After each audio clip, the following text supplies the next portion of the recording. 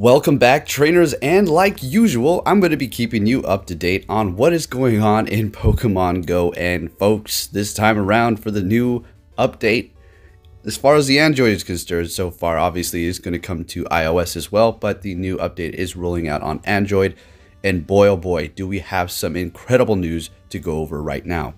So what we're looking at here is in the main series games, there is an item called the Verse Seeker, in which is going to let you rebattle, I should say, trainers that you have previously fought.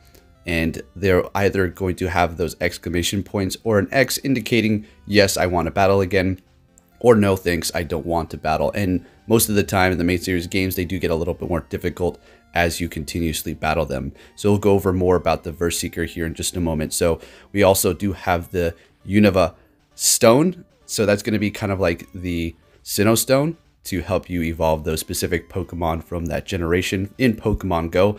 But for black and white, as you can see from the image here, that kind of egg-shaped deal is going to help you evolve Pokemon from Gen 5. I'm assuming that's how it's going to work. And then to the right, we do have the Verse Seeker, which has also been found within the data. Also found within the data, something called competitive ranks. Now we can jump to conclusions and say, wow, this is actually happening. We're going to get a PvP rank system. This could also mean possibly competitive rank for how many catches in your area. And if you're still a little confused, what do you mean a Verse Seeker? How's that even going to work in Pokemon Go? Well, let's discuss that. But first, let's go ahead and head over to the data miner so you can see it for yourself. Alrighty, trainers. So we're over here on Trails' Twitter, and I will be leaving a link in the description so you can go ahead and follow him yourself. Every time a new APK update does come out for Pokemon Go, he kind of digs in there and sees what's going to be new and then brings it to us plain and simple. So as you can see straight up at the top here, the new UNOVA Stone, which obviously is going to be revolving around Pokemon evolutions, I'm going to assume, just like the Sinnoh Stone for Gen 4. And then if we go down, the juicy stuff here, Route Maker. So we've been seeing this appear quite a bit throughout the updates, wondering what it's going to be. The name seems pretty self-explanatory, right? Route Maker. But here is the twist. Pokemon Go is going to be running off of GPS and actual Google Maps. So if everybody's just going to go out there and make their own routes, it's kind of going to lose the purpose of being a specific location and kind of Google Maps deal. So a little curious as to how that's going to work. I know the name seems explanatory. Route Maker, you know, you got to probably make a route. Who knows what that's going to bring. And Verse Seeker upgrade. And we just discussed that. We're going to be going more into details about how I think it's going to work here shortly. And then we have full Gen 5 Pokedex added. Pinsir's Shadow added. All right, cool. No problem. Pinsir is going to be one of the Pokemon that you can catch in the Shadow form. Buddy System rework. Feeding Emotions Encounters. So are we going to be able to feed our Pokemon now? Are they actually going to show some sort of emotion other than the kind of little side-to-side movement that they're doing? That would be fantastic, and who knows what that's going to detail and actually be when it does come out. And then encounters, a little bit off. I'm not too sure exactly what that means. Maybe when you encounter a Pokemon, it's going to have some sort of reaction, but who knows. And then here we go, the part that I'm most concerned about, period. Competitive ranking system. Now, we've been talking about this for so long that we need something like this. First, Niantic brings out Team Rocket, and that was fantastic. And a lot of people can say, well, I'm kind of getting bored of it. Well, sure. If you do something enough over and over and over and over again, you're going to probably get burnt out from it. But that's okay. I have hopes in the future that Niantic is going to make the Team Rocket's grunts possibly more difficult. And then when they introduce Giovanni, things are going to get a lot more interesting. So it is just another feature in the game, right?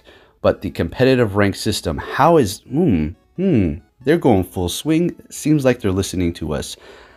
Now, it doesn't say competitive PvP rank system. I'm assuming that maybe it'll show your possibly how many wins that you have for the Ultra, Great, and Master League, as well as your catches and, you know, whatever else in between, egg hatches and Pokestop spun, kilometers walked, things like that. We can just take an estimated guess at this point because we do not know 100%. But all we do know is competitive rank system is being introduced into Pokemon Go, and that is big news, folks. And then the route creation system.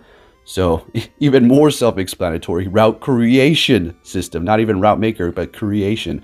So I'm thinking we're going to probably be able to make our own routes in the future. They're kind of diminishing the whole Google Maps deal. Like, okay, what is this random road that leads off into the woods to some random Pokestop?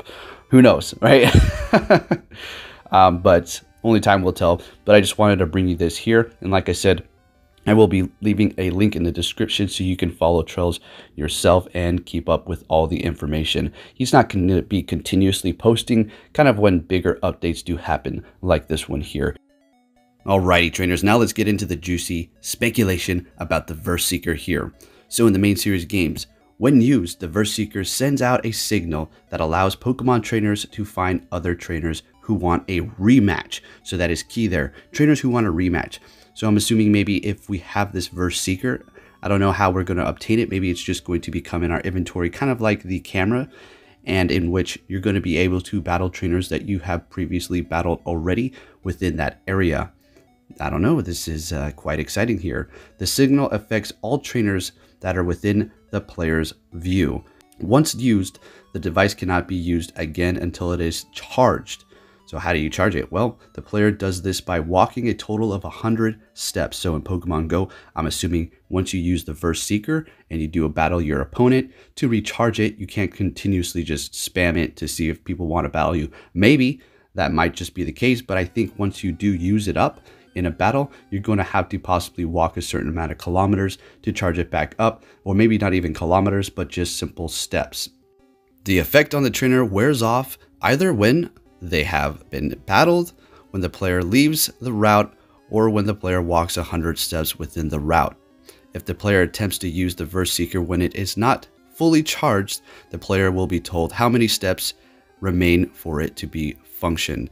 So pretty self-explanatory there.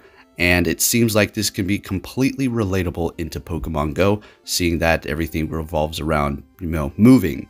So this is very exciting, and I can see why they're implementing this into Pokemon Go here. And a much more simpler explanation here, a device that indicates trainers who want to battle.